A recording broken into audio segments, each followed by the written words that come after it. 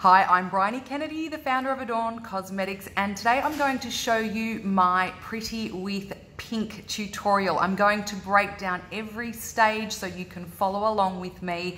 You guessed it, I'm going to use as many pink colors as I can, and I'm going to be putting on our newly released Persistence Pink Bright Popping Lip color. So let's get started.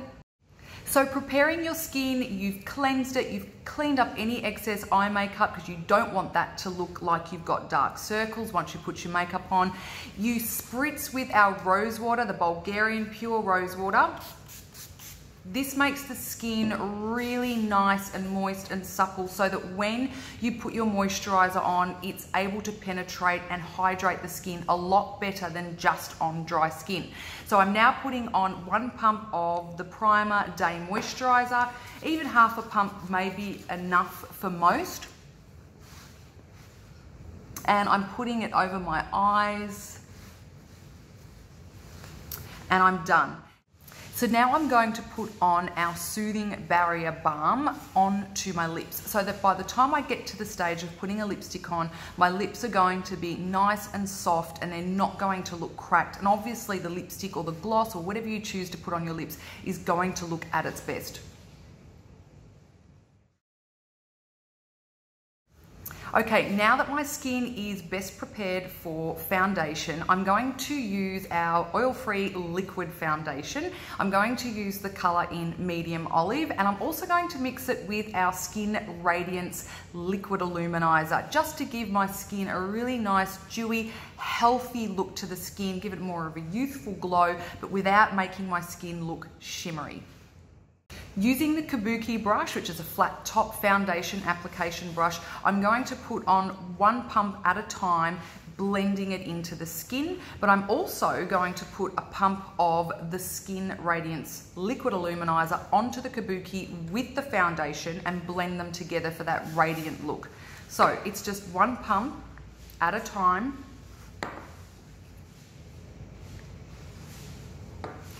Blending from the center part of the face out.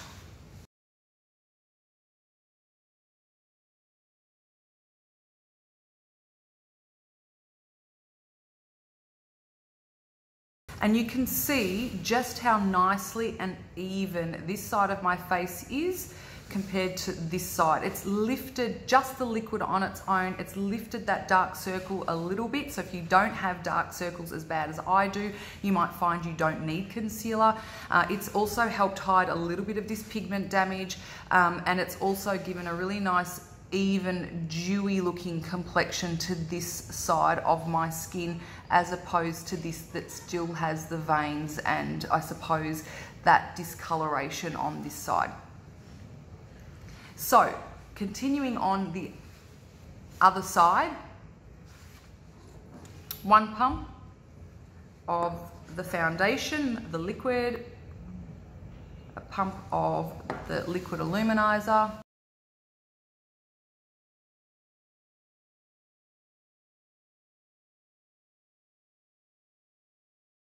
now you notice that I haven't stopped just here. I have blended down my neck.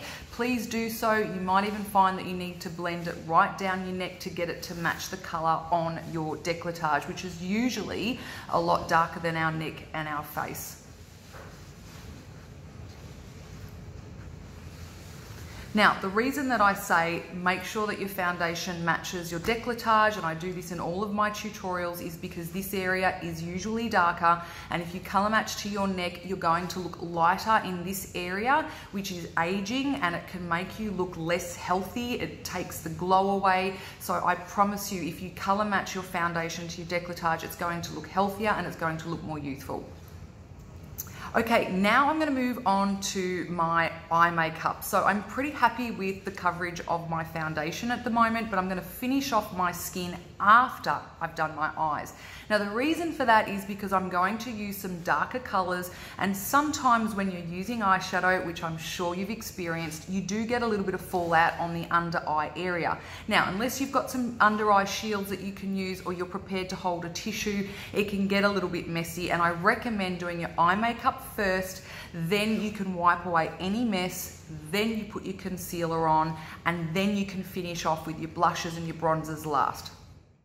Okay, so the tools that I'm going to use for my eye makeup all come from our full-size, large white brush set. I know a lot of you have grabbed this brush set. It's great for travel because it's completely closed. What I love about it at home is that it acts as 2 cups. So you can put all your brushes or even your pencils, your lippies or something like that in this side. So I will be referring to whatever brushes that I use so that you can follow along. But look, there is no real rule. You use what you want, but I'll let you know by the number which brush that I have used. Okay, so to get started, I am going to start with my eyebrows. Now, the reason I like to start with my eyebrows is I feel that once you have this shape right, you will not overcompensate with your eye makeup. I find what a lot of women will do is they're trying to, I suppose, emphasize their eyes and make them a focal point, and they put a lot of eye makeup on trying to create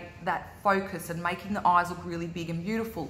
But often what can happen is you end up with a whole load of makeup, your eyes looking actually smaller, when in actual fact what you were trying to do without even realizing was giving balance to the face. And you get that through correct shaped brows. So if you spend the time in just getting the brow shape correct and as bold and as, I suppose, structured as it can be for your face, I promise you won't need to spend as much time on your eye makeup because everything will be nice and balanced.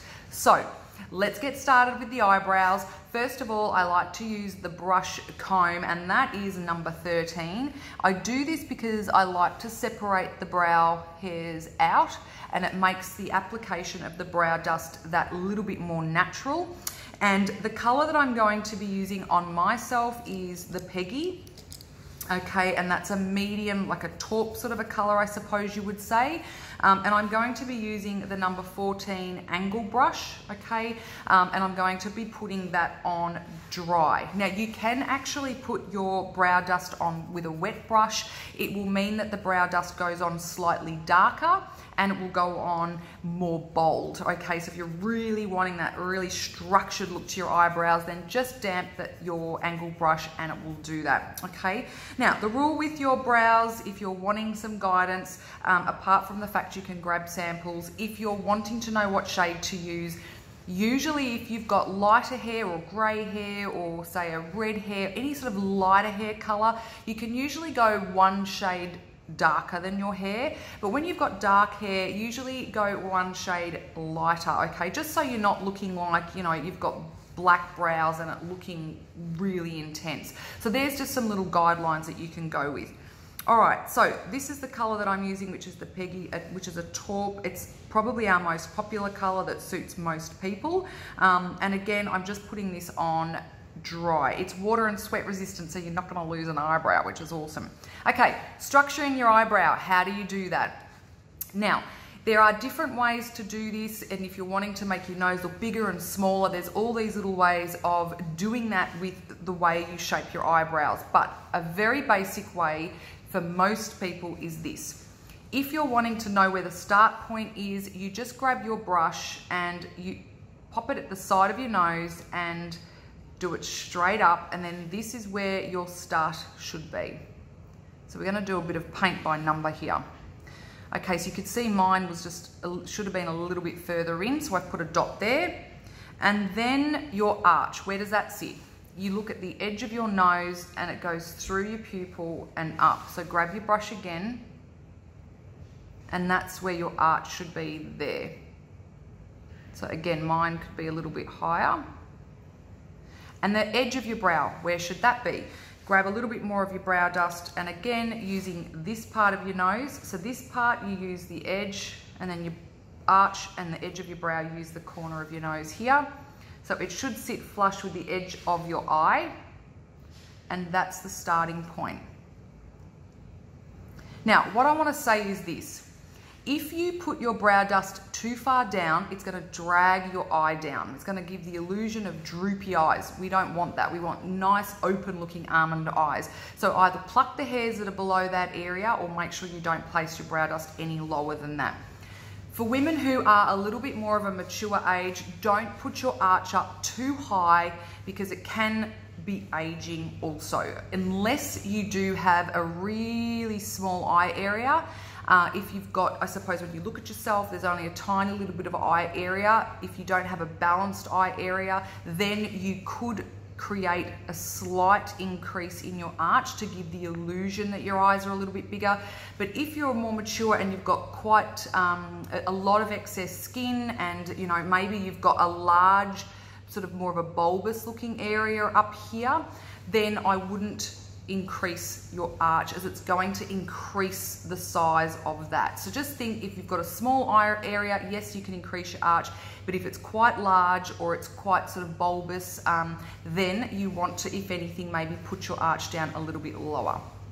So now all we're going to do is do a paint by number, and we're just going to keep dabbing the brow dust on in small amounts at a time, tapping off any excess and just sweeping it through the brow.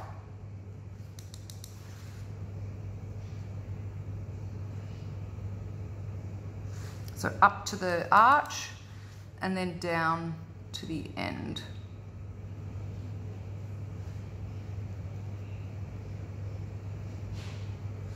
Okay, a final comb through to separate the brow dust, make it look really nice and natural, and voila, it's given shape to my eye, a little bit of definition, and it's going to make it so much easier to have a balanced eye makeup look once I'm finished.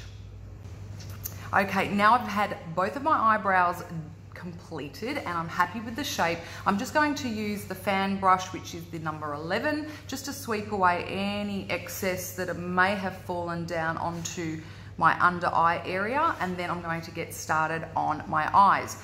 So for me, what I'm going to do is just place a tiny amount of concealer on my eyelid. Now the reason for that is I'm going to put on a couple of different eyeshadow colors. I want it to blend seamlessly, and I want the eyeshadow to be a little bit more intense looking than if I was to not have anything on my eyelid. So if you're wanting your eyeshadow to really grab and look more intense, if you've got a tiny bit of concealer on underneath, not only will the concealer neutralize any of the veins, which the veins on the eye can distort the look of your eyeshadow. It's going to give a clear palette to work on, but it's also going to give a bit of stick.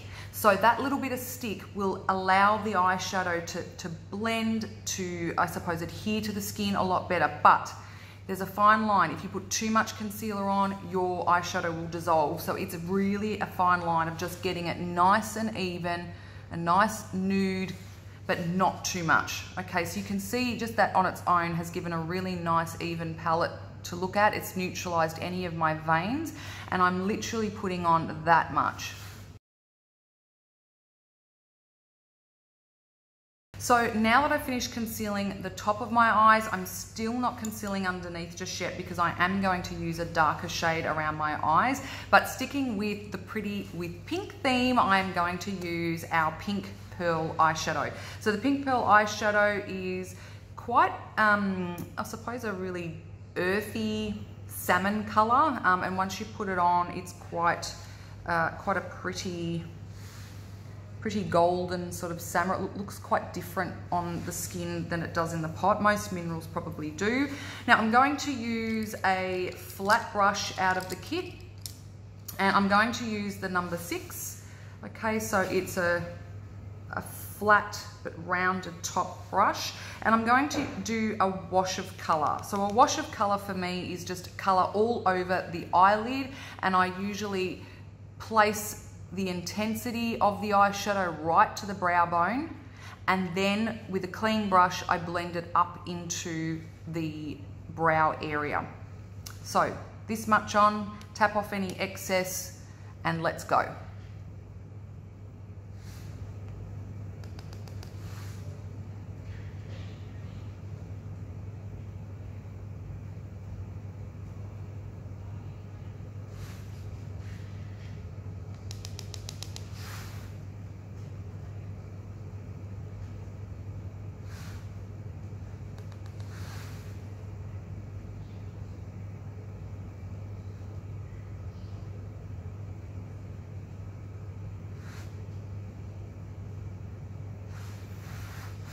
Now, what I really love about this pink pearl color is it's a really easy shadow to use for most people. It's quite a neutral color. It doesn't look so obvious if you're not great at blending. So it's a really nice color, as you can see, just to use on its own. But you can also obviously ramp it up by using some of the darker colors in the crease of your eye. Now, with that being in mind, I'm going to basically do what I call a self-blending technique. So I've put the eyeshadow on. I haven't particularly blended it, but I have taken it up onto the brow bone. And now what I'm going to do is go straight to the darker color, and then that is going to be placed in my socket just here. I'm doing what's called a classic eye. So it is a little C just here. It's a really nice natural way of doing a smoky eye without doing a full dark eye, which I find most people can't pull off, especially if you've got close set eyes, if you've got smaller eyes. A full smoky eye, which is the dark color the whole way across the eyelid, is quite intense, and it can make the eyes look smaller. So this technique is a really nice classic way of doing a smoky eye that suits, I think, most eyes. So grabbing the quartz, which is a really dark chocolate, and I'm going to now use the small dome brush, which is the number 8. Okay, the reason I'm using the smaller one as opposed to the larger one is that the smaller one is going to give me more intensity. It's going to keep the eyeshadow at its most bold. When you're using anything that's got a bristle that's quite long and not as dense, you're going to get more of, I suppose, less color, less intensity, and it's probably better for lighter colors, okay? So using a tiny little bit of the quartz, and I mean a tiny bit, because you can always add more. It's very difficult to add less or blend away less. But one of the tricks that I do recommend is keeping one of your brushes, like this one in particular, free of eyeshadow, because this will become your corrector, and I'll show you this in a minute. Okay, so quartz, we're just putting it into the corner of the eye, but for those of you that maybe have a droopy eye, what I want you to do is place the quartz right on, so in line with the edge of your eye, right on your brow bone, just there. No lower. No eyeshadow should sit lower than this area, or it's going to create a droopy eye. As you can see, you just get the eyeshadow on, and I want you to see how I'm doing this, because often I find when people are doing their eyes, they look at the end result and they think, oh, mine's not looking that way, so they start again and they panic. So I want you to see that it does look quite ghastly as you're going along. Don't stress about that, because you can always fix it at the end. Okay, so I'm just grabbing little bits at a time, and as I said, I'm concentrating on this top of the brow bone just here, because this is going to create the illusion that my eye is up and more almond and not droopy and down. So now that I've got my little starting point, I'm now just going to blend into the socket.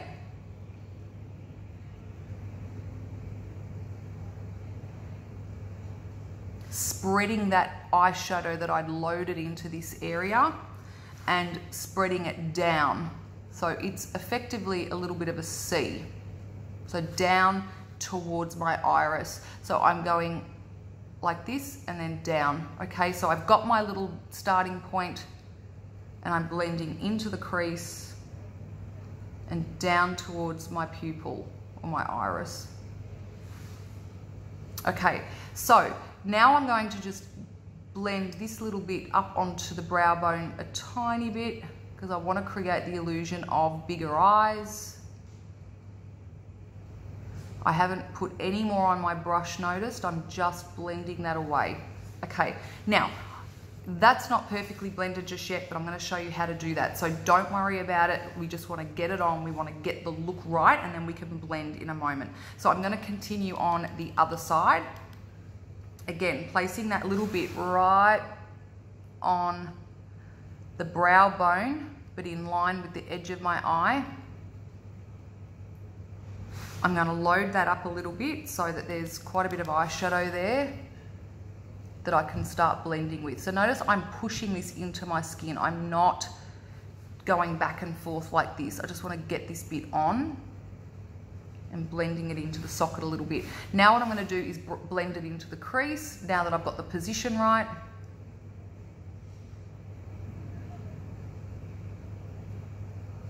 And I'm going to blend it down into the iris or the pupil area.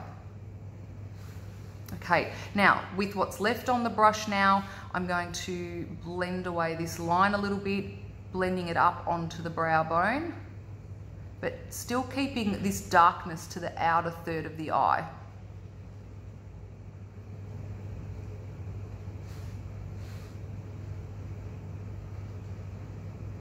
Okay, so I'm happy with that. I'm not happy with these little bits that you can still see, but I'm going to show you how we can get rid of those by just using your clean brush that you've got handy. Okay, so if you want to look like you've done your makeup like a pro, just have a clean brush and I promise you it'll always be your little lifesaver.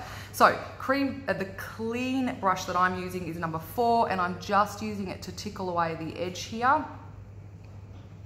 And look at that, instant blended eyes, all right? If you keep using the same brush, you're just going to be pulling that dark color up and up and up and up, and then end up looking like you've been in a fight, not looking glamorous and gorgeous. So, clean brush, blending away any of that excess. I'm just going to clean up underneath there a little bit as well. Perfect. Okay, now the last color that I'm going to use is the Invincible. The reason I'm going to use this one is it's a nice sort of natural, I wouldn't say silver, it's sort of like a natural white or a dark white, off-white color. I'm just going to use a tiny bit on the flat brush just to enhance the look of my brow bone, because if you've got this area here just that little bit lighter, it's going to look more structured. It'll also open up the eye using a little bit of a lighter color under here. So if you've got small eyes, then using a lighter color will open those eye areas up. Again, if you've got a larger eye area, then just skip that bit. You don't need to do that because you're going to enhance it and make it look more bulbous. You don't want that. So just do the 2 eyeshadow colors and blend them away with the clean brush like I showed just then. All right, so now that we've done our eyeshadow, we're going to move on to eyeliner, and then we're going to finish off the rest of the look. So the Pretty with Pink eyes are done, and now I'm going to use eyeliner. I'm going to use our wind up black eyeliner, okay, because I just want something a little bit more intense with this particular look and a bit of a contrast with the pink colors that I'm going to use. If you want something to be a bit more neutral, then use the brown. Now with the eyeliner, okay, what you need to do is, again, not follow the eye down. You want to just try and start that little bit above the lash line. And what we're trying to do is, again, create the illusion that the eye is going up. Don't worry about doing a little wing at this point in time. Let's just focus on putting your eyeliner just above the lash line. So don't follow the lash line down. Okay, so you might feel like you've got a little bit of a gap, but that's okay. We can fill that in a minute. We just want to get the starting point right. See, already this eye looks bigger because I've placed the eyeliner above my lash line.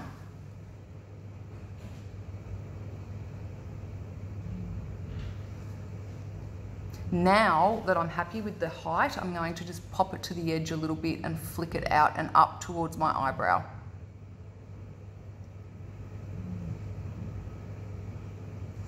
I find closing my eye and just using the direction like this a really good tip. If you struggle with doing this and maybe your eyesight's not the best, you may want to grab our mag mirror, which is in the tools section, and then that's going to give you a much closer look on how to get this nice and straight. But the beauty with wearing eyeshadow and eyeliner together is it's not so obvious if you don't get the line straight. Now I'm going to tickle up underneath the eyelashes, putting it on the inner rim because I want my eyelashes to look a bit thicker. So there's a little tip to thicker looking lashes. And using the corner of my eye as a guide, I'm just flicking out and up. So I'm almost going in my eye and flicking out and up. Okay, and it's just given me a little bit of a wing. Now I can extend that if I want to, but I don't want to, okay? I just want to keep this quite natural. Again, I'm going to place the eyeliner just above the eye up here. Okay, so there's a little bit of a gap under it, but that's okay. And notice I'm pulling my eyeliner in. I'm not going outwards, okay? I'm going in because that means that I will bring my eyeliner up and down as opposed to being encouraged to follow the eye. So don't do this. Do it this way.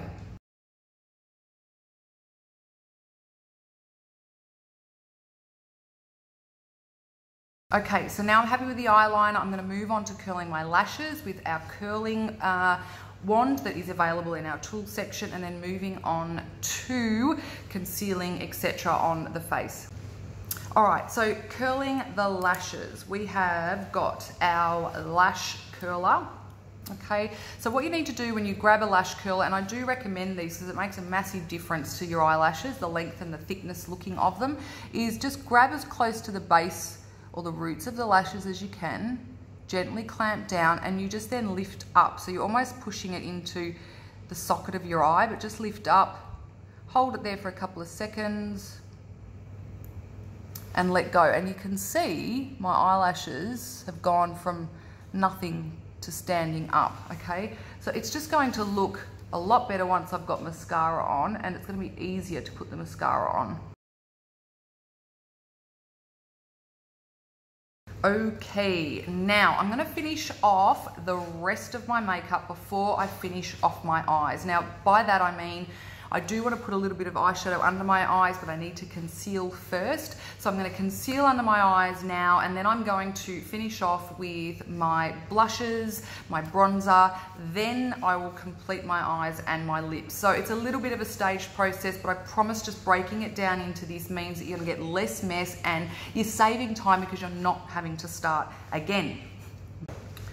So concealing under the eyes, my preference is the Peachy Sleep concealer, okay, and it comes in the biodegradable wind-up tube, so there's quite a lot in there. Don't wind it up the whole way. You don't want to wreck your product. Any wind-up product is best just winding up a little bit, okay. Just put your finger on there. I think it's much better to do it that way, as you can control the amount that you're using. Just place a little bit in the corner of the eye and down to probably midway, corner. And again, if you don't have dark circles, you might find that the foundation is enough. But for me, I have quite dark circles and I have to cover them. I like to put a little bit of the concealer just at the edge of my eye, but not getting it on the eyeshadow. And then I'm going to just blend that away. And then using both of my ring fingers, I'm now just going to blend the concealer in. Perfect, bags be gone. So that's the Peachy Sleep cream concealer. Less is best when you're putting this on, as you don't want to accentuate any fine lines or any wrinkles. Okay, so moving on to the next product. Now I find that using a bronzer with a blush is always much more natural looking for the skin, because it breaks the skin up into different looking elements, I suppose, different colors, which is naturally how the skin looks, rather than just the foundation looking one-dimensional. So if you can introduce a bronzer and a blush, or at least a bronzer or a blush, rather than just wearing foundation on its own, your skin's going to look a lot more natural. So the bronzer that I'm using is the Winter. Now, you could use a slightly darker foundation if you'd prefer. Cocoa is quite popular as a contour product and a bronzer. It's quite a matte. It's therefore got the 20+ sun protection. But I'm going to use the Winter Milan bronzer, which is a matte finish as well. Now, I'm popping it around my hairline. I'm just putting it around my hairline here, and then I'm just going to put it a little bit underneath and along my jaw. So it's effectively a number 3. That is going to decrease the size of your forehead, because this area is going to look a little bit less big than it was before, because dark colors make things look smaller. It is going to make underneath your cheekbones look smaller. Again, dark things make things look smaller. Now, by making this look smaller, it's going to make your cheekbones look bigger, because they're all of a sudden lighter. Popping it along the jawline and down the neck even, if you're wanting to bring your neck into the same color as your décolletage, then you're going to just plop it down the neck, and it also help hide maybe any excess skin that you don't want.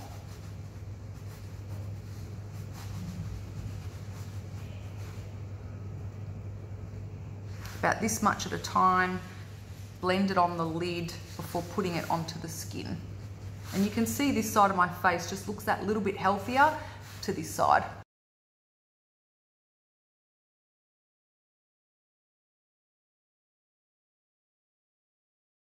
Okay, so I'm really happy with that. The bronzer has just broken everything up. It's given my cheekbones a little bit more height. It's made my forehead look a little bit smaller, and it's given me a really nice structured jawline. And as I said before, if you're wanting to pop it down your neck, then do so, as it will just give that little bit of lift and balance between the two colors and obviously bring everything together to look the same as your décolletage. Okay, so one of my other favorite things to do, and I always really like to have blush looking super natural, and the way you can do that is by using two blush colors. So rather than just picking a really bright color and just popping it on and looking like a clown, what you want to do is put a neutral color underneath first, or a really natural sort of, I suppose, sandy or a nice brown, or something that's really natural on the cheeks first as a blush. Then you can put your popping color of blush on after that. So I'm going to use my favorite, which is the Mademoiselle, which is the cream blush. Now it does come in the new biodegradable wind up packaging, which is amazing. Okay, so all you need to do is just pop a little bit on this part of your hand, rub it together and put it on, and you're done. So I'm going to pop that on now. I'll just show you how much I'm using. About this much I've pulled out. Just popping it on here. And this is a really good way of putting cream blush on. Starting on the edge of your eyebrow, halfway through your nose is a good starting point. Any lower, and it will drag your face down, which as an older person or a more mature skin or someone with a skinnier face, you don't want to be looking drawn. You want the face to be looking nice and even. So just popping it on here and blending it in a circular fashion to the hairline. So the Mademoiselle is a beautiful pink in its own right. It's a really soft baby pink. The theme is pretty with pink. So we've got the pink pearl, we've got the Mademoiselle, which is obviously that baby pink. That just looks beautiful. You could stop there, put your lipstick on, finish off your eyes, and you're done. But just by putting on another pop of color, it just ramps and vamps up, I suppose, this look a little bit more. So I'm now using the Summer, which is a really nice pink blush. It looks bright, but it's not once it goes on. Again, tiny amount. Our products are really versatile, highly pigmented, so you don't need a lot, okay? So I'm just dotting it onto the top of my cheekbone and blending it into, so I'm going from cheek to cheek, blending it onto, but not covering completely, but blending it onto the cream blush. Now, if I was to use this color just by itself, it would probably be too intense. So this is how you can introduce pops of color without it being too much.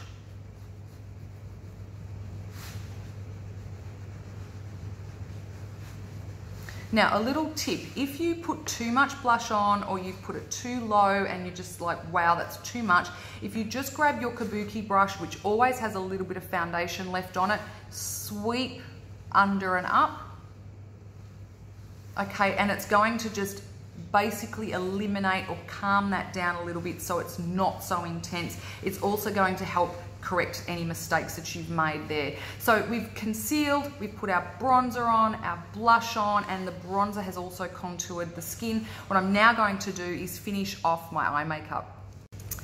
So I have curled my lashes as we watched before, and now what I'm going to do is pop on the lash primer, and I'm going to use the black waterproof mascara, okay? You can use any mascara that you want, but I just prefer to use the lash primer first because it just gives a little bit of extra length and thickness to the eyes. Okay, so finishing off the mascara, I like to then just get another little extra dip, and using what's on the tip there, I just point the wand at my eyes and I just focus on tickling these outer lashes. Rather than loading them up to try and get length, I just tickle the outer lashes, and you can see that's instantly given me an extra looking wing to the eye, and it's also lengthened the lashes there. Perfect. Now, you can put mascara on the bottom lashes if you'd like to, that's completely fine. If you're someone who finds that mascara smudges, then you probably do need to use the waterproof mascara just to help prevent that. Or if you do feel that your eyes run, then just put an eyeshadow underneath.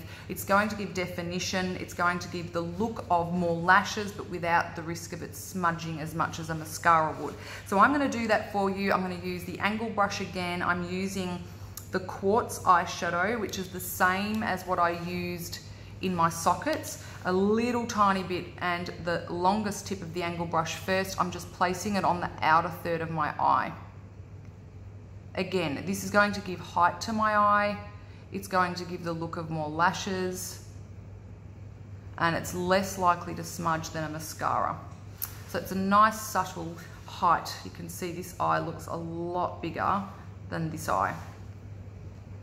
Again, a small amount, no further in than your iris. That's the most flattering. If you've got larger eyes and you want to try and minimize the appearance of that, then you might want to bring this shadow 2/3, so across to this part of your iris. And then again, if you're wanting to make it look more intense, you might want to run it the whole way along your eye. But never halves, never stop halves. It's always 1/3, 2/3, or the whole way. Okay, another little tip before I finish off with your eyes. If you find that your eyeliner doesn't stay put, maybe you've got skin that sits on top of your eyelid, then of course it's probably not going to stay on as well. Then you might just find that using eyeshadow on its own is better. Or if you just use an angle brush with a similar color eyeshadow over the top and just press it over the top, it'll seal your eyeliner down, and that's what most makeup artists or professionals will do to make their eyeliner last the day. Okay, now that I'm all done, I'm now going to reveal our new bright pink color in Persistence. That's the name of the new color. It's a really bright pink. It stays on for quite a long time. So I'm going to pop that on and I'll be back in a second to reveal how it looks. I always love a good reveal. I could have shown you how I put it on, but I just wanted to reveal the end result. This color is so beautiful. It's a really vibrant pink. As I said, it's one of our new released lipsticks. Maybe by the time you see this, it won't be so newly released, but it is just such a beautiful color. So the look has been pretty with pink. We've used pink eyeshadow, pink cheeks, pink lips. All of the products are multi-purpose. You can use them wherever you would like. And as I said before, this is our new lipstick, and I can't wait for you to get hold of one of these as well.